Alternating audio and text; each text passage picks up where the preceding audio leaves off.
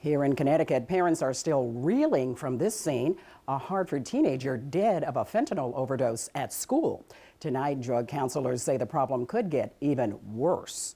News 12 Connecticut's John Craven is here. John, why are they sounding the alarm? Well, Della, we have heard it so many times lately. Not enough workers. Drug counselors say Connecticut's state hospitals are so short-staffed they haven't admitted any drug patients in almost a month. And the results could be deadly. The news was a punch in the gut for parents. A 13-year-old student in Hartford died of a fentanyl overdose this month in school. We recognize the mental health challenges that our students are facing. Lawmakers and Governor Lamont pledged to do more. Good morning, everyone. But addiction counselors say it's lip service. They say Connecticut's two state hospitals are severely understaffed, and it's hurting our kids.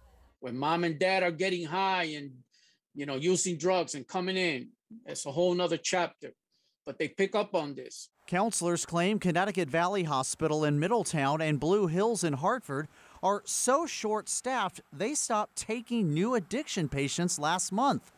But in a statement, the Department of Mental Health and Addiction Services says admissions are open. DEMA says admissions were only temporarily halted when substance abuse units were quarantined after clients or staff tested positive for COVID. Either way, advocates want the agency to hire 300 new staffers by April. Our conversation today is about life and death. And then we have an opportunity to choose life. And we here at NAMI Connecticut urge the governor, the folks at DEMAS, and the legislature to take immediate action before more people die or have their lives destroyed. The money is actually there for these positions, but the union says the Lamont administration simply hasn't made the two state hospitals a priority. In the newsroom, John Craven, News 12, Connecticut.